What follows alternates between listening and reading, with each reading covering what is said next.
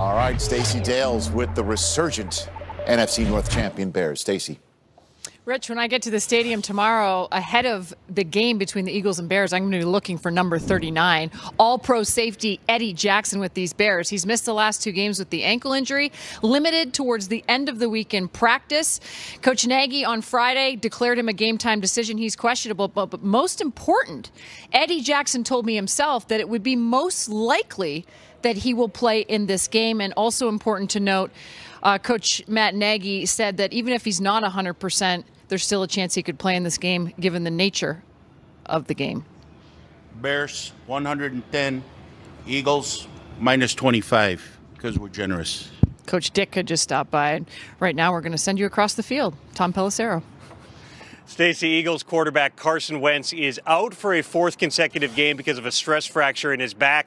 But we did get a glimpse of Wentz on Friday as he stood on the field during practice. Tight end Zach Ertz told me for Wentz, it's all in on this team all the time. He's still getting here early, helping the quarterbacks, helping the coaches with what he sees in the game plan.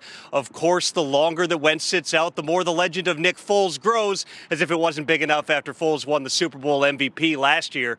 Foles enters tomorrow's game against the Bears as the only quarterback in the Super Bowl era to put up a 100-plus passer rating in each of his first 4 playoff starts. Mooch and MJD. Wow, that sounds like he's got a hot streak going on, right? It's that hot streak. It's MJD. not like the Hot Boys, but it's almost. No, it's a hot streak, all right? Well, that continue against this guy. Look at this guy right here. I used to look like that when I was a kid. You did Khalil Mack and the Bears defense. Well, I'll tell you this much. Khalil Mack and that Bears defense, they find a way to get to the quarterback, but what does the RPO do? It slows down the pass rush, and that's what teams tend to do when you're going against great defenses that like to get after the quarterback. Put the ball in the belly. Here, Nick Foles is just taking what is given to him. And I think over the first couple games, he wasn't really throwing the ball. He was handing it off a ton, but that's what you were giving him. Continue to give him that, he'll take it. But against this game, and I called this game, Mooch. Yeah. I mean, it was unbelievable to see the way he put the ball in the belly, and it slows down the rush, and then it gives him time to make plays, and he's throwing to the right guy all the time.